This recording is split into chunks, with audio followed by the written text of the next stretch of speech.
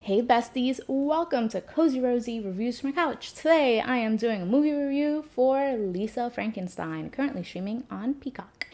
It is from director Zelda Williams and it stars Kathryn Newton, Cole Sprouse, Liza Soberano, and Carla Gugino. It is a teenage love story where after a set of horrific circumstances, a corpse is brought back to life, and the teens embark on a journey to find love, happiness, and missing body parts. It's like Romeo and Juliet meets Poor Things. Poor Things in a very PG way. But yeah, kind of like that.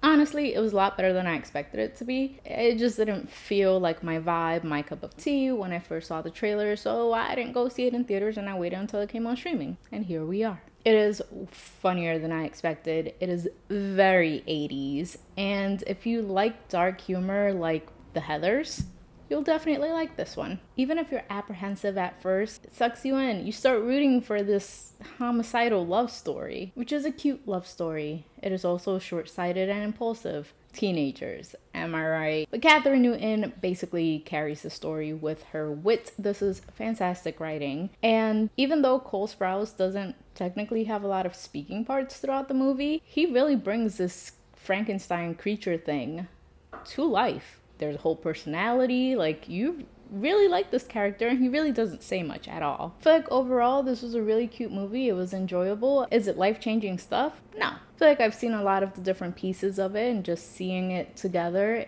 it went well. So for rating, I give Lisa Frankenstein a 3. It is a very solid teenage movie. It is cute, it is adorable, it gets the point across. I didn't hate it. So, Lisa Frankenstein, have you seen it? What did you think? Leave a comment down below, and if you liked my video, make sure you like, subscribe, and share, and don't forget to check out merch shop below. So, until next time, friends. Bye!